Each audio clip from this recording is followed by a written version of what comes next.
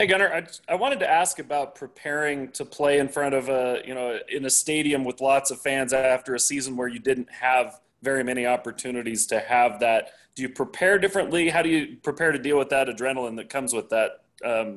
Hopefully what the plan is having that many people there. Yeah, I mean, you really can't prepare for the adrenaline rush. In practice, you can't really simulate the crowd.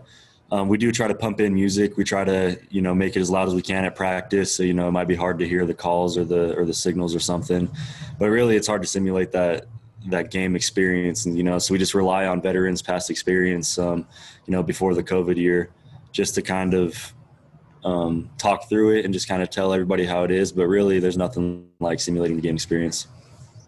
How do you personally deal with it? Because you've been there, you've seen both sides of that. So how do you do it? For me, it's more of trying to block that stuff out. I know a lot of people kind of use that to fuel them. They like to take the crowd and use that energy to fuel them. For me, I'm kind of the opposite. I kind of like to play, even and cool. So I kind of just block it out and just pretend that no one's there. The sounds that we're hearing, it's just the speakers. And so that's my way of doing it. Mitch, go ahead. Gunner, what took place in camp that maybe has you confident or excited about the offense you guys are going to put on display on Saturday night? I think the camp was pretty up and down throughout the whole entire camp. But what really has me confident is the way that we came together towards the end. There was a lot of competing back and forth for the first couple of weeks. We didn't know who the quarterback was going to be yet, so there's a lot of competitions, a lot of, I think, added pressure. But starting last week, I think the offense kind of found its groove a little bit, and we've just been getting better and better every single day. And so I think that's what gives me a lot of confidence.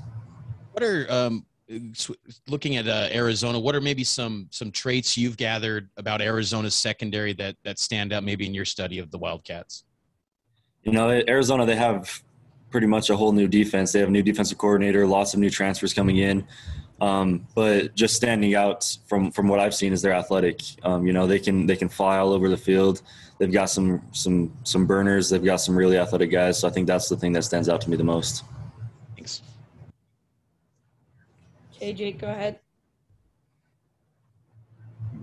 Yeah, Gunner, you're a kid from Arizona. I know you're from the Valley and not from Tucson, but what does it mean for you to go against a team from your home state? It's huge for me. I have a lot of buddies that I played 7-on-7 with, a lot of buddies that I played high school with that are at Arizona. So, it's just bragging rights. I have some family members that are big Wildcat fans. I went to games growing up at U of A, and so it's just pretty much bragging rights for me. I want to be able to go talk trash to my family members that are fans, or to my old high school teammates. Okay, Shep, and then Jay. Gunnar, I'm curious your thoughts on Jaron and how the offense works with him at quarterback. Give us kind of an idea of what you see from Jaron and how this offense works with him at quarterback. I think it's really methodical. Jaron, he makes a good decision. He's super consistent, so you know what to expect from him every single time. And I think that consistency really helps people play into themselves. They're not worried about something crazy happening. So I think people are comfortable, and when people play comfortable, you play more loose and you play faster. How much has it helped, not just you, but everybody on the offense, that Coach Roderick has found an offense that he likes, and so you guys can build off of the success from last season moving into this year? Yeah, it's huge. You know what to expect. And just kind of we had the whole entire offseason to prepare with Coach Roderick. Exactly where to be at exactly the right time. And, Coach Roderick, he's a genius offensive minded. So, you can trust him. You're going to run a route or you're going to block, knowing that what you're doing is going to help the play. And I think that really helps it. Thanks, Gunner. Hey, Gunner, I just wondered if you had an NIL deal with Bass Pro Shops. Nah, man, I wish I did. That'd be nice. We'll have to work towards one in the future. Are you into fishing and hunting and all that stuff? I am. My family's big into all the outdoor stuff. My dad's a huge fisherman, so we love doing that. A little more seriously, how's Baylor kind of handling the news, which obviously wasn't what he was hoping to hear? Yeah, obviously he took it hard. He wanted to be that starter, but Baylor's a really mature guy, and he's really supportive of Jaron. So he's kind of still being supportive, still being a team leader, and keep working because you never know if his time will come or not. All right, Jared, and then Jake, last question.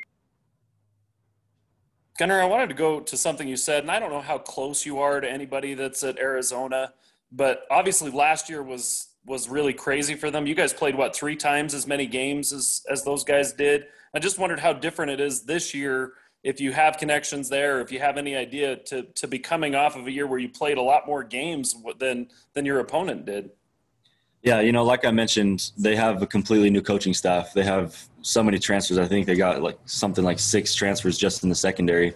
So there's a lot of buzz around that program right now. They believe that they're on the rise, and they believe that they're going to be a good team this year. And so I think it doesn't really matter what they did last year. I think they're just looking forward. Gunner, you last year, I think, had the most near touchdowns, as I guess is what I'll call them, in terms of playing in games. Is that just a luck thing, in your opinion? Is that something you can change to make sure you get into the end zone? I think it is a luck thing, but I think you create your own luck. And so that's one thing that I've been working on this season is, maybe if I was, half a tenth of a second faster, I would have been there. If I was just a fraction stronger, I would have been able to get that 1 yard. So that's what I'm working for. All right, thanks, Gunner. Thank you.